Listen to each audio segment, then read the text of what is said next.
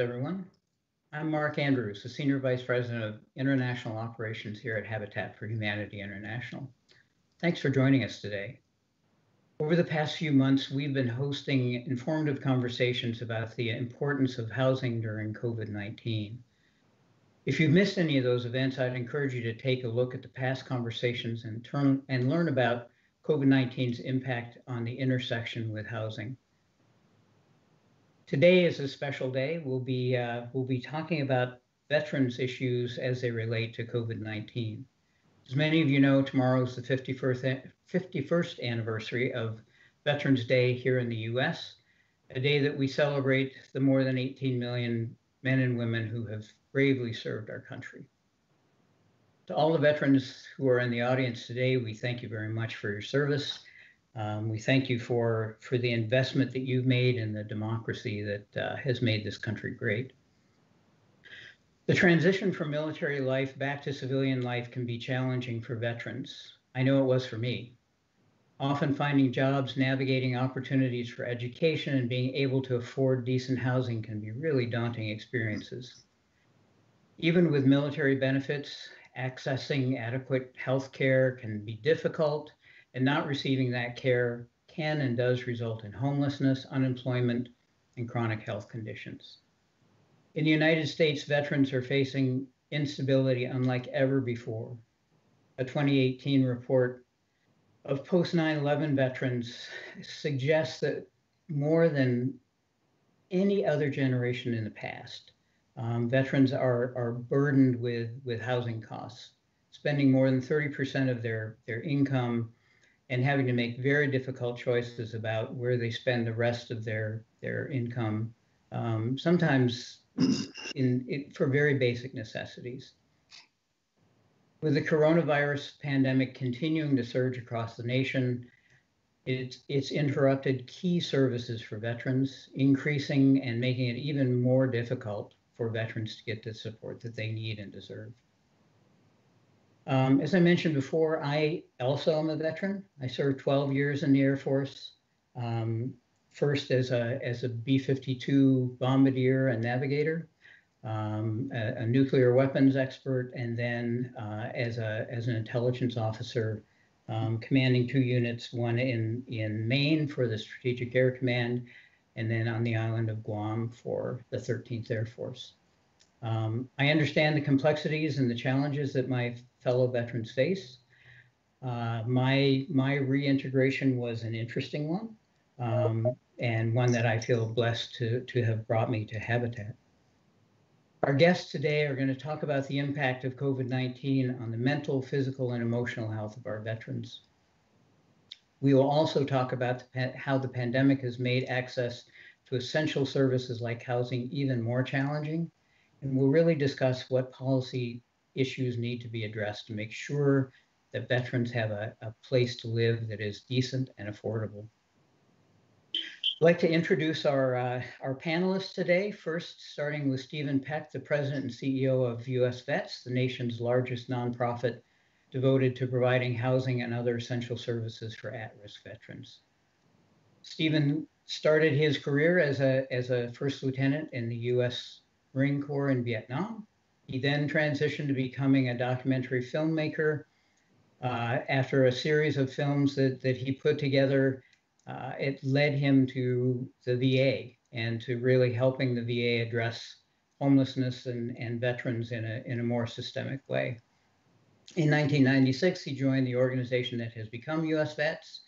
He was appointed the president and CEO in August of 2010.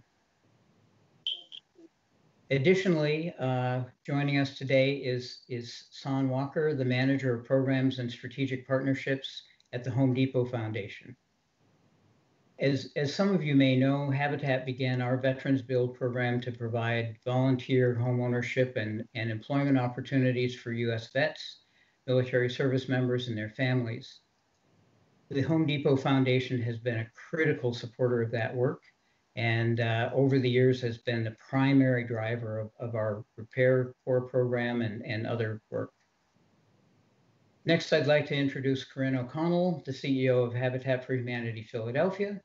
Habitat Philly began doing critical repair work along with their usual new home construction about 10 years ago. Since then, the affiliate has helped repair 600 homes, 114 of which have been for military service members. Welcome, Corinne.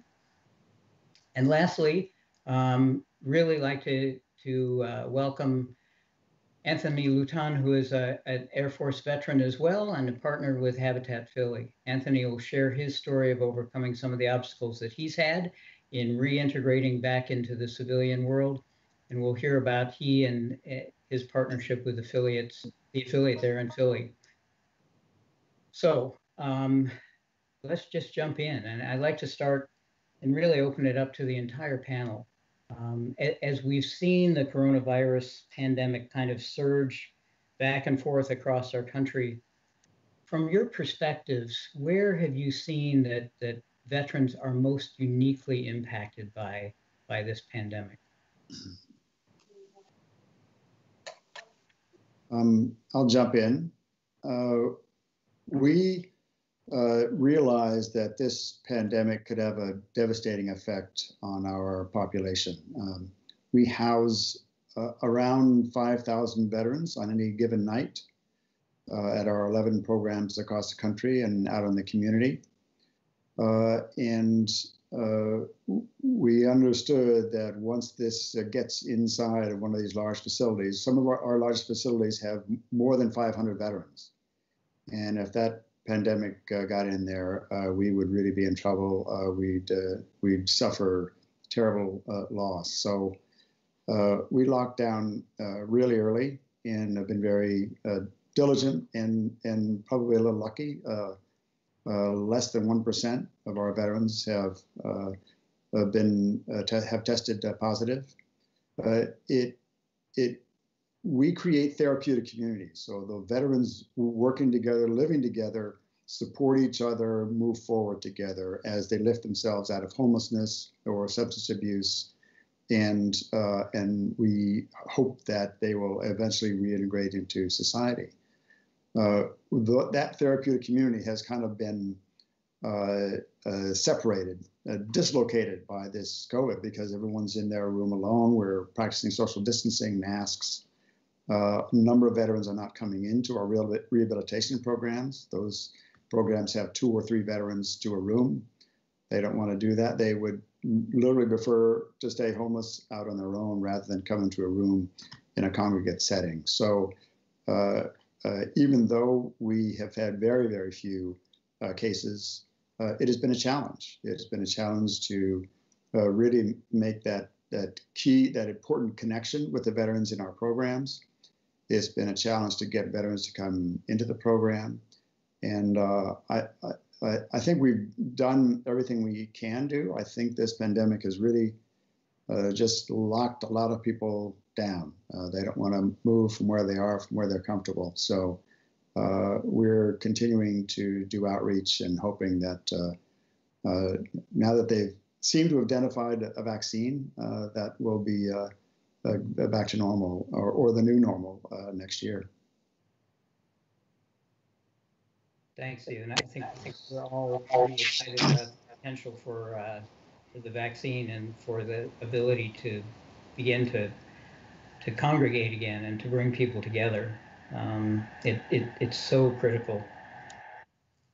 Son or Corinne, do you have any? I was going to jump in, Mike, just as a funder and partner with so many great nonprofits that are serving the veteran community. What we did is, back in March, when we kind of realized this was going to be a pandemic, and it was going to impact the communities far more than we thought it would be, that it was going to. What we did is that we actually wanted to assess our partners, and we actually communicated with them to try to see what the need is, what do they think the need is for the veterans that they served. And so we wanted to make sure that we gave them the opportunity, because we were actually funding for critical home repairs for these veterans. And as you guys know that, a lot of contractors, a lot of veterans, a lot of the older veterans that we were serving were susceptible to the COVID. So they weren't really allowing veterans, allowing contractors into their homes. So what we communicated with our partners was, hey, let us know what is out there. Do you need to reallocate these funds to do food insecurities, to pay bills, for to help veterans that also deal with PTS, that also deal with other mental issues? How can we assist you guys as grantees on taking care of these veterans? So we work with a couple of our partners to reallocate funding up to $300,000 to say, hey, we're not going to do repairs for the next 2 to 3 months, but we do know that these veterans need to have their bills paid. They need critical finance assistance with mortgages, their spouses. They have lost their jobs, and they're not able to even go to their VA appointments. So we allowed our partners to reallocate those funds to support that, because that's another obstacle that plenty of our veterans had to deal with, because they already had some of the mental stressors that they have to deal with after their service. But what do they do in a pandemic, and how could we partner and strategize with our grantees to make those obstacles a little bit more easier to jump over? So we actually did that for 6 months to make sure that our partners could address those needs. But they are the subject matter experts, so we want to make sure we listen and they reallocate those funds to support their needs. Thanks, Tom. I think that that's such a gift for us, for when donors are willing to be flexible in a situation like this. Obviously, we at Habitat, and I'm sure Stephen in your organization as well, there's things that have opened up, and there are things that have closed down in terms of our ability to deliver on the funding that you've given us. And the opportunity to use those funds more flexibly and to address the needs of the people that we serve is really important. So thanks for the flexibility. Corinne, could you talk a little bit about what this has done at the Habitat affiliate level? Sure. So thank you all for inviting Habitat Philadelphia to be here today, and to Stephen and Anthony and Mark for your service. And Son, certainly. So 114 veterans' homes are repaired in Philadelphia, and that's because of the Home Depot Foundation. And I don't say that in the space of like, this is the big guy who makes decisions around that, but that's in lives changed because of the investment you've made. So thank you. At the boots on the ground level, the challenges are on many levels. So the first few weeks, certainly in the pandemic, was how did we keep even Habitat team members safe?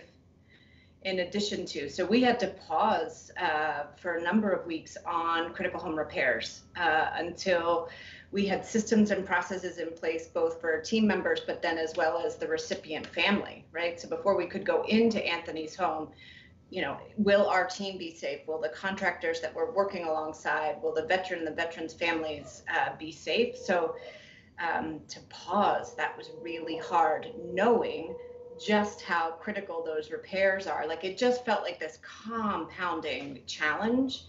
So thankfully we are back in motion on critical home repairs. It is a much slower process because of the safety precautions that have to be taken for everyone. And when we talk with both veterans and families where we are repaired, they get it, right? Like, in just that space of, they too want the confidence of when they go to bed at night that there hasn't been a higher risk, or they haven't had to take higher risks, as well as for Habitat team that are doing the repairs. I think in the much bigger, what we're all talking about, housing is a health indicator, be it vets, be it kids, be it whomever's in the home. And so the pandemic has put just such a spotlight, or just shown like just how fragile people were. Mark, you said at the beginning, right, that the highest percentage of post 9/11 vets who are in the most unstable, or the highest folks needing stable, veterans needing stable housing. Well, the pandemic only exacerbates it. It just, we're all nodding in that space, but from mental health, physical health, like so on down the health indicator list. And so I've been saying, here in Philadelphia, that there's an opportunity and there's an obligation. We've got to do this differently. Philadelphia, we have 121,000 existing homes. There's an existing housing stock, and the most cost-effective, affordable home is the existing one that's there. So thanks to, again, Home Depot Foundation and others who have stepped up to say, okay, let's go after it from, you pick the population, veterans, children, asthma, diabetes, you pick it, but let's go after it with housing as the prescription to better health. Thanks, Corinne. Thanks very much. I do know that Habitat affiliates across this country and our national organizations around the world have really struggled with trying to deliver on our traditional business model of using volunteers and other things to be able to get the work done. It's a huge challenge. Anthony, I'd like to shift to you because I think you can talk both to the challenges of dealing with having multiple people in your home and the challenges and rewards of partnering with a Habitat affiliate in the form of Habitat Philadelphia. So Anthony, could you fill us in a little bit on your perspective? Hey everyone, thank you for what you guys shared before me. It confirmed exactly what I experienced. Housing is definitely a health indicator. I had my mother had passed away, and I had this property to myself, and there were some needed repairs. I couldn't get insurance on the house because of the old wiring, and so one day I just Googled veteran needs help with property, and that took me to Home Depot. And Home Depot referred me to Habitat, and from that point on, I mean, just things have been getting better. Habitat came in and completely rewired the place. And I was able to get my own insurance coverage on the property once they did that. They made that place safe. They tightened up all of the railings to make the walkways safe. They took out all of the molded drywall that was in the basement. I mean, there were people in the basement, I think a group of gentlemen, 4 or 5 gentlemen about in their 70s, and they're down there ripping out these walls and doing this work. And Habitat originally told me, well, you just need to let us get access. You don't need to be there. But I couldn't let these guys do all this work and show me up. So from that point on, I started to volunteer with Habitat. I'm great at demo. I can destroy some stuff. I mean, I have a history of that. But it's at that point that I think the light bulb went on, that helping others helped me. And the place was empty before Habitat came. And once Habitat was done here, I was able to fill all the rooms in the house. And they're presently filled with veterans. And so we're able to help one another through this struggle, this readjustment period. And, you know, this COVID thing did sort of cut us out from maybe outside access, but also forced us to, you know, sort of deal with each other inside. And so in one way, it may have been bad. In another way, it helped us to grow in other areas. And so at this point, my little contribution compared to what you guys do is small. But I see that no matter what scale you do it on, you know, helping others is a way to help yourself. Anthony, thanks so much. That's and please don't underestimate your contribution. You know, you are paying it forward in a way that most people can't. And the fact that you have allowed other vets to join you in your house, that is as good as it gets. Thank you. That's very cool. Let's move on for a minute, and then I do want to circle back to Anthony. But Stephen, you know, you spent an awful lot of time in this space.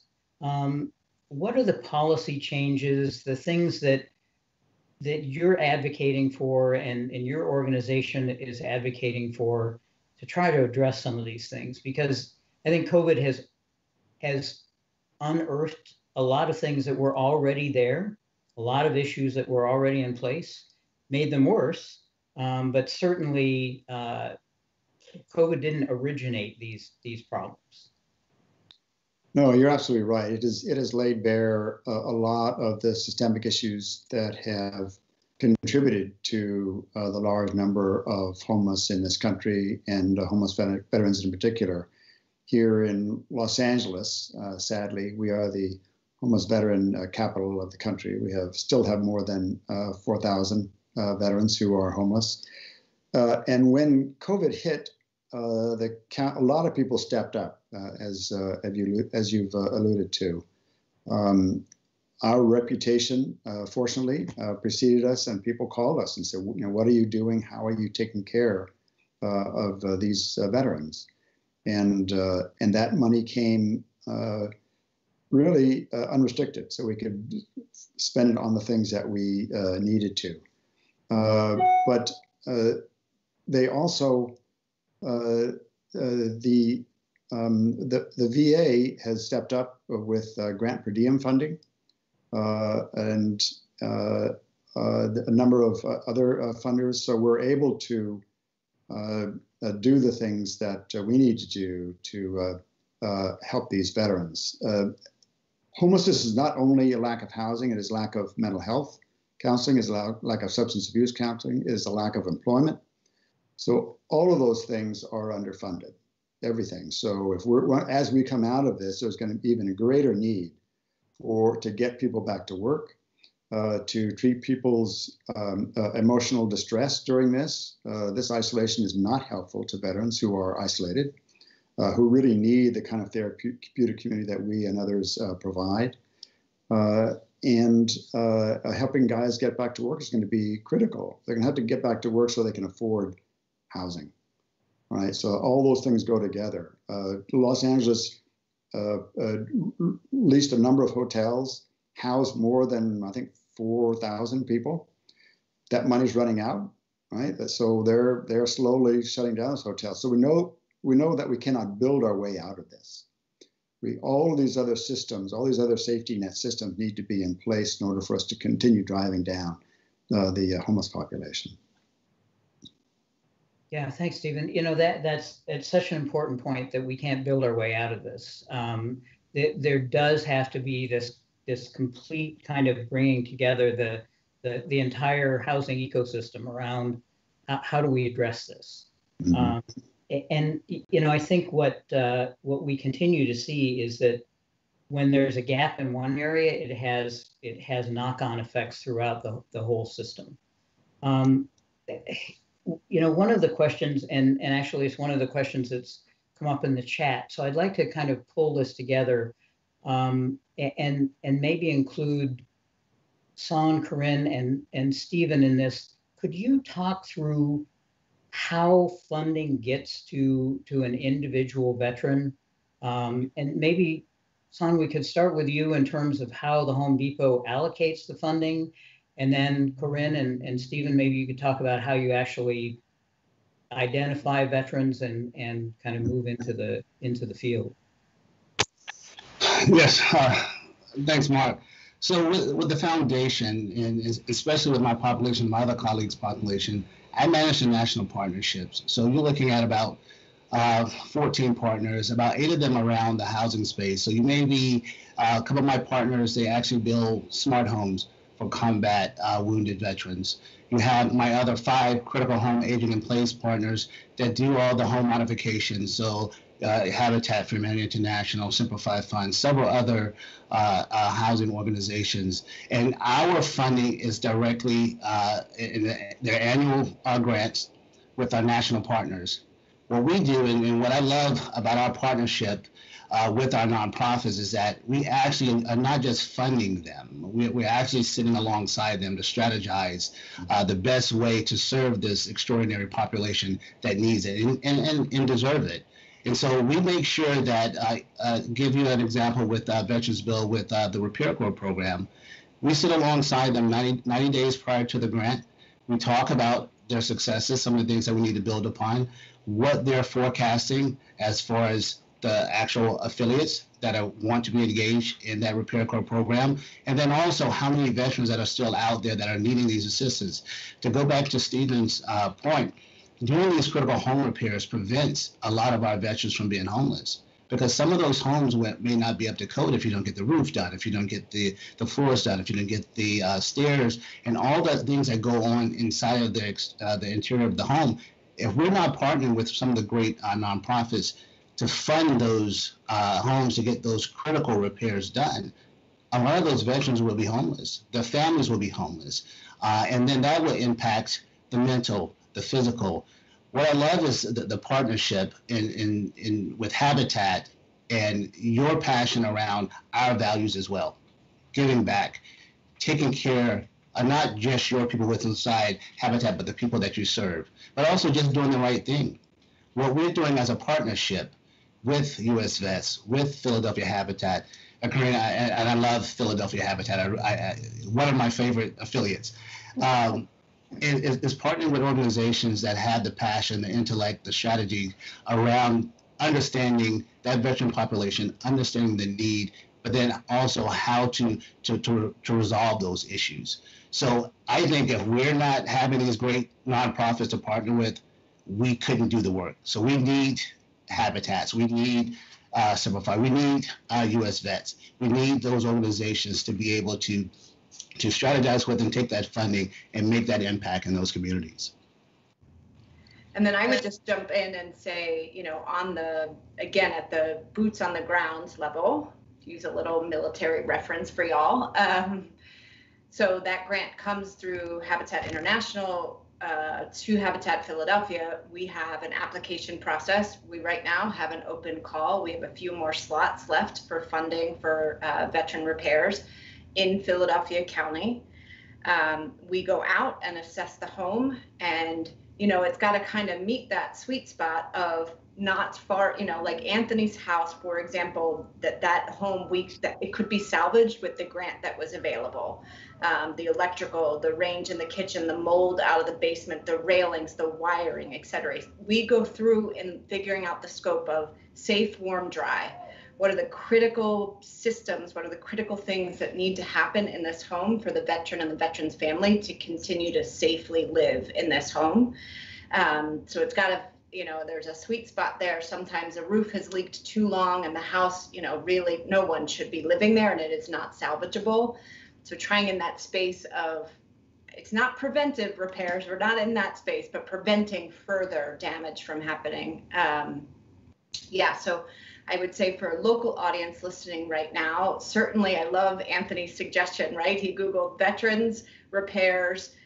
I think that was it. And it popped Home Depot Foundation and then it went Habitat. So certainly look, US Vets to see, you know, Stephen, the project that you're working on for how many housing units you had said, permanent housing units? Yeah, 1,600 units. That's amazing. So what's the local, and for people in Philadelphia County, all of the resources as to how to apply are on our website, habitatphiladelphia.org. Another thing too, Mark, we have, as you guys know, our associates Team Depot, which is our volunteer arm of what we do. And a lot of them, and with the pandemic, we were shut down with Team Depot, and we know that they were quite busy with volunteering, with grants, with our with Habitat and our other nonprofit partners. And they are there to do all of these different types of volunteer projects. So if it's painting, if it's putting up a fence, if it's doing landscaping of our different partners, different communities and different nonprofits. So they're back in the fray again. They're getting at phase 2, where now they're able to have at least 10 of our Home Depot associates to be able to take part in exterior unoccupied homes, to be able to now give back, because they have been just clawing over each other, asking me, other colleagues, when can we get back out there to help with our veteran populations and to give back and just work alongside some of our great nonprofits. So that's another avenue for funding and also voluntary engagement, which remember voluntary engagement equates to funding as well. And so that's another way that the foundation likes to make sure that they give back and make our grantees aware. That is another avenue of funding stream as well. Yeah, I really appreciate the focus of the Home Depot Foundation. They do housing. That's what they do. Right? There's various foundations that do a bunch of different things. Home Depot Foundation has a laser focus on housing, and I guess they have made contributions to virtually every one of our 11 sites. And Team Depot has been out there, and they'll remake a place in a day. It's extraordinary. At our DC site, number one, we got an initial grant from Home Depot to complete the funding that we felt we needed. A year went by, the construction didn't happen, various things happened. We needed more money. We went back and said, we need a little bit more money here, and they gave it. And then their team came out. It must have been 50 or 60 people, Home Depot, put the lawn around the building in Washington, D.C., put a fence around it, built a barbecue area. I mean, they really made it into a home for the 80 veterans that live there. So having that knowledge of the situation, of the kind of multifamily housing that we build, and making that focused contribution really was critical. I mean, our DC site literally wouldn't be there without Home Depot. That's great. And it is interesting. Having skilled volunteers can just move things so quickly, and advance projects that you thought were going to take years. Mm-hmm. But we have another question that is less about skilled volunteers. The question is, I'm a disabled veteran who still wants to serve. I'm inspired by Anthony's story. How can I help? Maybe I'll start with you, Corinne, and then we go back to Stephen. And ultimately, I'd like to end up with Anthony on this, because I think he's already living it out. Well, Anthony said it best, right? And being service to others is, the reward comes back around. I would encourage that vet to punch in habitat.org, find their local affiliate, and what volunteer opportunities are there at their local affiliate. I can say at Habitat Philadelphia right now, there is a limited, again, in that space of COVID and safety, so we have a limited number of slots a day. But as things, as vaccines, as we move our way through, more opportunities will present themselves again.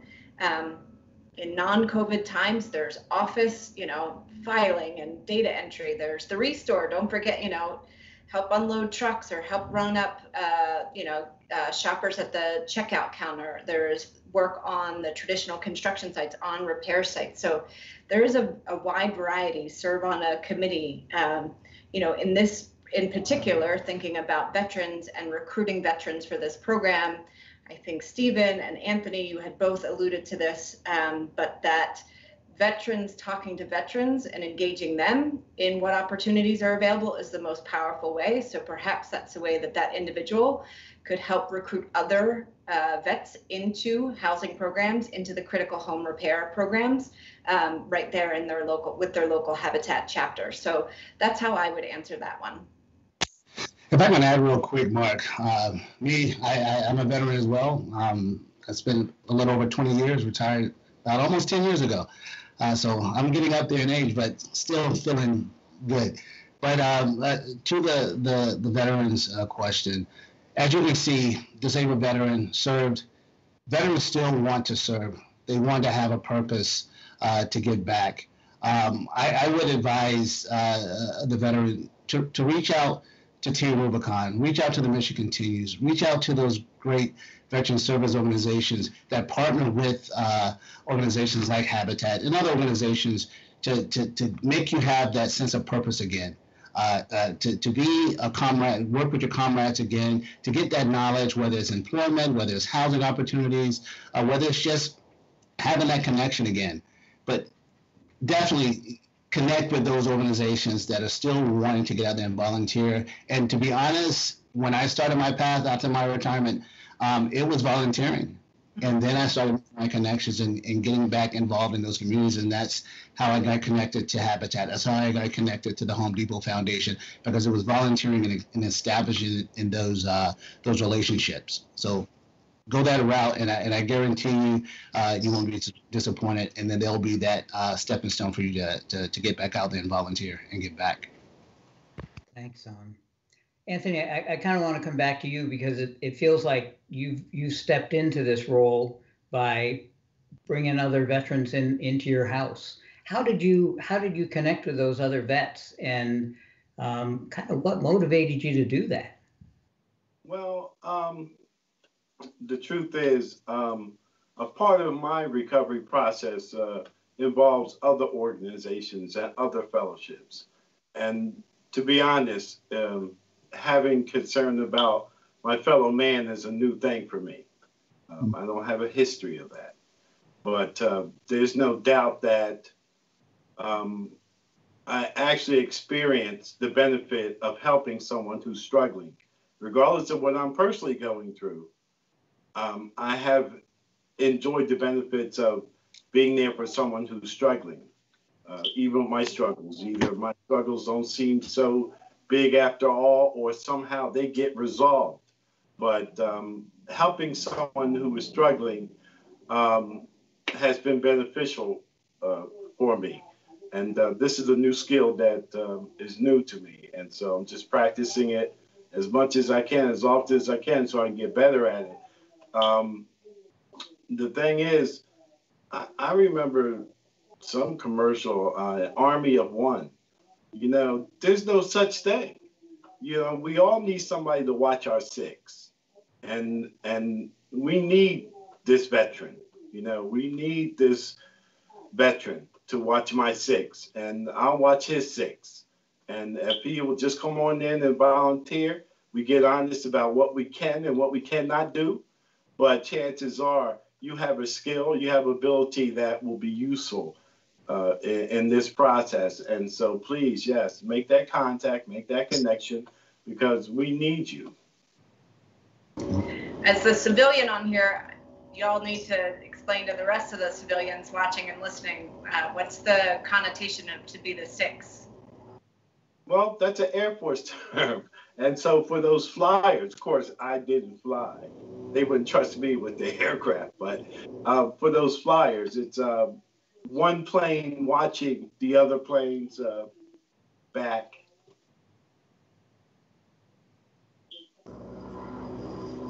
And I think a lot of people can follow Anthony's example. I know as a veteran, the work that I'm doing now is very therapeutic for me. I mean, I spent all my life working for other veterans. That's really, really important.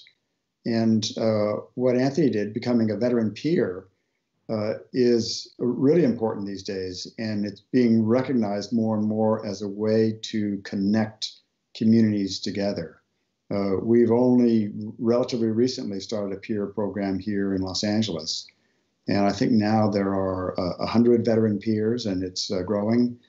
Our system is very large. Our support system is large. It's hard for homeless veterans in a community, it's hard for them to navigate this system. And to have that veteran peer there who maybe has been there, done that, can help them, you know, right? They'll attach themselves to a veteran until that veteran gets to where he or she needs to be and gets the services that he or she needs to be. And that's really critical. And just a vet to vet is, as Anthony said, is one of the most powerful ways that we heal each other. Thanks. I would jump in. Sorry, Mark. I have one more comment. And we repaired, it was a veteran, probably 3 or 4 years ago, Pam and Brian. He had served in Vietnam, Purple Heart. They had bought the house when they had gotten married. And, you know, as they aged and trying to keep up with the home, and as the roof went, they talked about when we got there to do the repairs that they had the Weather Channel on 24 hours in their house going, because they had their raincoats and the blue tarps on hand to tarp the back of the house for when the rain came through.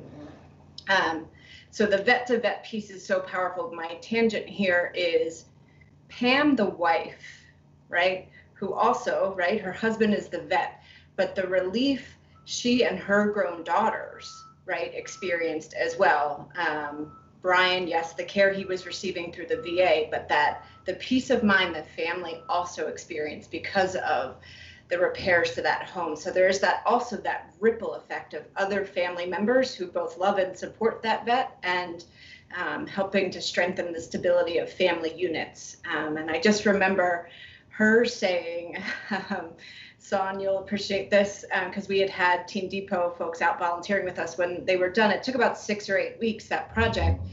She talked that she wanted to put the Habitat and the Home Depot Foundation folks like on her mantle, like graduation photos and like momentous things. But she was like, they're family. This feels like family, that, you know, we stepped in that space of working alongside. So that I come back to that notion of the ripple effect of other family members that also have that sense of stability when the veterans receive those repairs. Thanks, Corinne. And you know, I want to call out, we sometimes have a tendency to think about veterans as men, and it's critically important to remember that there are an increasingly large number of female veterans who face very different kind of situations. And so I just want to make sure we don't forget those female vets who have served their country on an equal footing with men.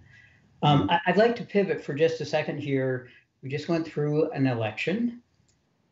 Hopefully it's behind us. There is a lot that can be done on the federal, state, and local level.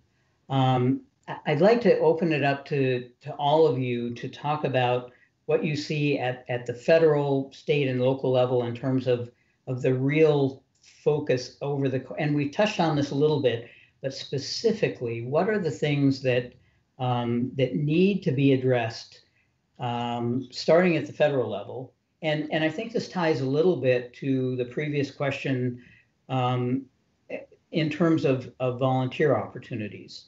Certainly, we at Habitat encourage our volunteers and our supporters to also become advocates for the cause, but it is a unique opportunity, particularly in this environment where people may not be able to get out and meet face-to-face with veterans or go to a build site. Advocacy is an enormous opportunity. So I guess the question to all of you would be, what do you see at the federal, state, and local level that we really need to focus on?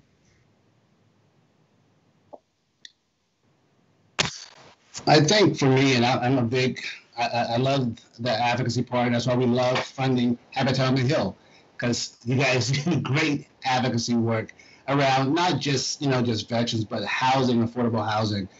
But I think, and you mentioned it, Mark, we need to really start advocating about the benefits that can that the education benefits for veterans to understand and how to maneuver financial literacy, how to maneuver home ownership, how to maneuver if it's not a home that you want to own, but if you're getting a rental property, how do you, because everybody's not a homeowner, how do you maneuver that aspect of transitioning from the usual of being on a military installation or whatever it is that you have that you're accustomed to, but then being able to teach someone, a veteran, how to advocate within the local level, at the state level, but also, and what you guys do a great job when you guys bring the families at Habitat on the Hill, show them how to advocate on their behalf. But I think people learning how to do that, to me, I think that's an art. You know, the laws, the different policies around the things that you want to advocate for. I think a couple of things when I look at the federal and things that I'm trying to have our colleagues at the foundation advocate for is to address the lack of attention to the female veterans, but then also the lack of attention to our Native American veterans that are on these reservations that have served honorably from World War I all the way up to the wars that we have now. But I think we need to be able to understand, first of all, how you advocate, who needs advocacy, who do we advocate for, and then also, again, those benefits that those veterans need to go to the next level, to own those homes, whether it's rural, urban, in the city. How do you actually maneuver that system? Because we all know there's so much red tape out there, but how do you maneuver it? Homelessness is a national problem, but the solutions are local. So, we've received help from every administration. Helping veterans is not a political issue, fortunately. It is a national issue. And what we continually advocate is that give the communities as much flexibility with the funding as you are able. Because Los Angeles differs from Phoenix, differs from Washington, D.C. So every system looks a little bit different. There are weaknesses and strengths within every system, but allowing the nonprofits to work with those communities to come up with a tailored solution for the demographics in that community, I think is really important. I think part of what we're going to learn out of this pandemic is that telehealth is going to allow us to reach many, many more veterans. We hope to get back to normal. We hope to be able to deal with veterans one-on-one. That's the most healing part of it. But meanwhile, we've gone to telehealth. We've strengthened our ability to speak to veterans over the computer or over the phone, and we'll continue that because some veterans can't get to us. Our employment program uses a lot of distance learning and distance connection, placing veterans all over the states that we're in. So I'm hoping that we will continue to strengthen that. There's always more employment money needed. But again, letting those communities use that money where they feel it'll have the greatest impact in getting veterans off the street. And I would offer, you all are veteran experts. I take a holistic view at housing, and I think we have to fund it adequately at the federal level, the state level, and the local level. And when you look at, so be it the VA, be it HUD, but when you look at what funding levels were and where they are now and where that is, factor inflation in there, Philadelphia Housing Authority is against an impossible task. Of course, there's a 45,000 person waiting list because the money is not there to do what needs to be done. So I would hope that, in this as a refresh that we look at, it's not one solution. It's not just HUD. It's not just the federal government. It's not just the Home Depot Foundation. I think there's gonna, the cliched of in this space, where are the innovative ideas that are going to emerge? And just as I'm standing here, as I'm thinking, okay, veteran struggling with housing at the VA, with funding from the Home Depot Foundation, with Habitat, right? Suddenly that changes the dynamic, write the script for housing, and then let's go after employment, let's go after mental health, let's go after, but certainly, I'm wearing my Habitat hat, Mark, but in that space, to me, housing is really foundational. To the holistic solution for people to be able to thrive, you need a decent place to live that is safe, that is stable, that is consistent. So I would really hope that we as a country, and yes, locally, each community step forward with that commitment. Who's our six? Who's the six that we're taking care of? 6 neighbors, this side, this side, this side, and this side. Well, I'd like to chime in to say that, serving your country, that's Home Depot has to step up, Habitat has to step up, but these people didn't serve for you guys. They served for the nation. And I think the federal government needs to really, put up enough lip service. You find money for whatever you need. Take care of these veterans. And I'm just going out on a limb here. Maybe if more people served, maybe veterans would get a better treatment. Some countries have, mandatory service. If everybody has to put 2 years in, maybe your opinion about veterans will change, when you become one. So there's some things that the federal government should really look into. And this thing about the struggle to return to civilian life, the military has this process that they put civilians through, that they've been doing for hundreds of years. But when they're done with the soldier, they don't reverse this process. They don't debrief these people. They send them back home as if they're just supposed to become civilians again. These people are back here masquerading as somebody's son or husband or, wife, daughter. They're still soldiers back here in civilian life, hyper, extend. It's like, wow. I think the government, if you're going to affect these civilians the way you are, you should really be putting some thought behind how you can reverse that, or maybe somehow make the return to civilian life easier. Anthony, I think you just said what a whole bunch of us were thinking. Oh. For sure, without a doubt. Yeah, thank you. It's I was fortunate in my return to the civilian world. I actually found a pathway that led me to Habitat. But as I recall that process, it's like, how do you explain to an employer what it is to be a nuclear weapons expert? Like, how does that translate? So, those kinds of things are the things that all of us veterans have confronted. And then you add on to that the health issues, the mental health issues that many of us have incurred as a result of our service. And as you said, it does seem like the country probably ought to do a better job of taking care of folks who have done such incredible service for all of us. So thanks for that. Thank you. Sorry to editorialize. We are toward the end of our time. We've got about 5 minutes left. I just want to open it up to all of you if there's anything else that you want to add before we close out. Well, I'd like to say thank you to all of you guys. It's a healthy house now.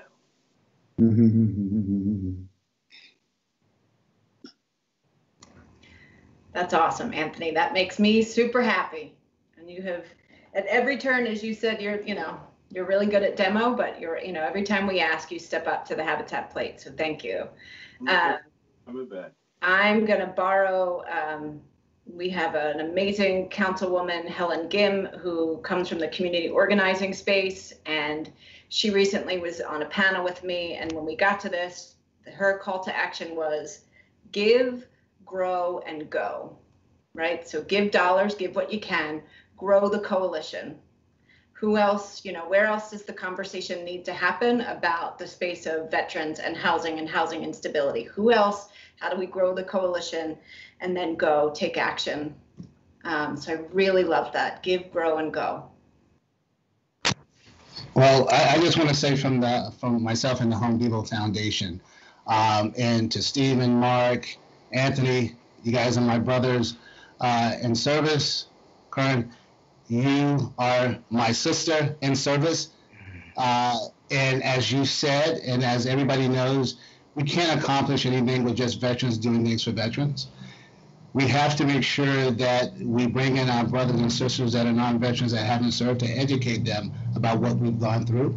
But it's also incumbent on them too to really understand the veterans transitioning. And I believe forums like this will educate people to see that every veteran is not the same. Every veteran doesn't go through the same thing. There are hidden and there are visible scars. There are visible disabilities that several of us have dealt with, or some of us that are hidden physical or mental disabilities that we have, but we've had to lean on either our spouses, our family members, or other friends to get through it. But again, we can only accomplish anything in life if we collaborate with each other and understand each other. But again, thanks Habitat for inviting me to join this call. Great meeting you, Stephen, and also great meeting you too, Anthony. Great, thank you so much. And I don't want the day to go by without mentioning that it's the Marine Corps birthday. We are 245 years old today. Secondly, these community coalitions are critical. We are glad to do the hard day-to-day work of getting veterans off the street, but we can't do that without incredible organizing within the community. The communities that we're in, we are there because the community stepped up and said, yeah, we want you guys to come in and we'll help. So it's really important that the whole city and county get involved. California has stepped up. They've put up $600 million to build a housing for veterans. Every state should be doing that. As Corinne mentioned, there's just not enough housing out there. And creating stronger systems. We have to talk to the county about the mental health system, about the employment system. Really, it takes all of us to help solve this problem.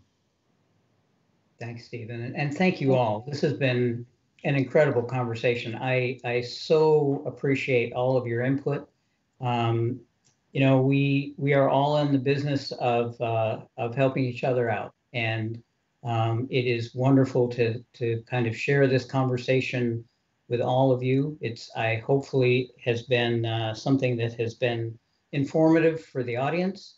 In closing, I would just like to ask each of you who are listening today and watching, when you wake up tomorrow morning, it's Veterans Day. Find yourself a veteran and say thank you. And thank you all very much. We look forward to continuing the conversation. Take care. Bye-bye.